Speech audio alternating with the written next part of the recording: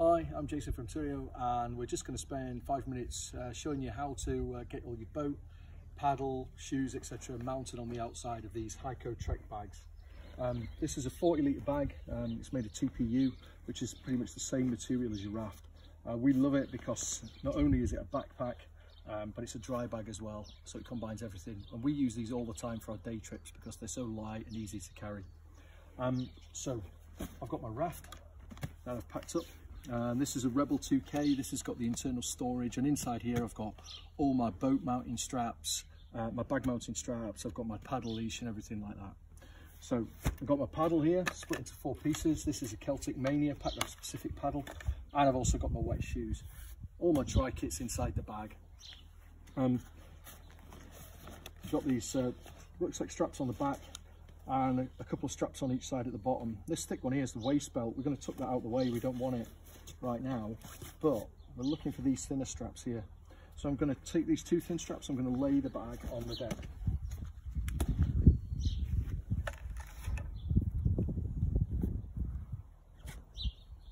I'm going to take my boat, and the boat is going to go underneath there, and straight away you can see hopefully how it's going to work. This strap's then going to fold round and go through the little loop here.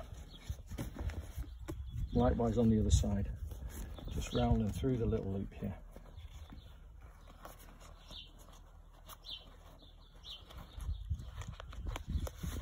Once it's through,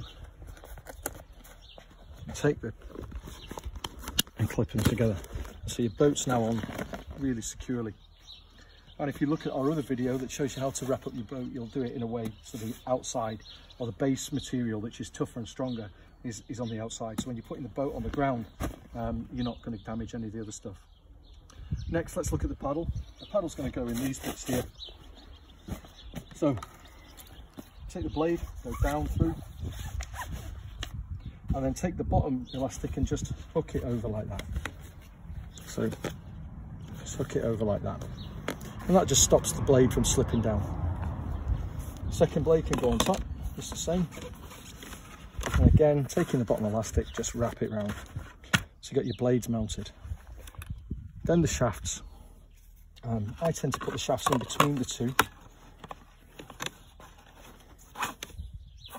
And taking one of these bottom elastics as well, I go round it. And that just adds a little bit of extra grip on the shaft, because these things can move around a little bit if you're not careful. Same with the other one. I like to go down in between the blades, and then somewhere near the bottom, I'm going to take the elastic and loop it round. And then with all of them, just snug up the elastics.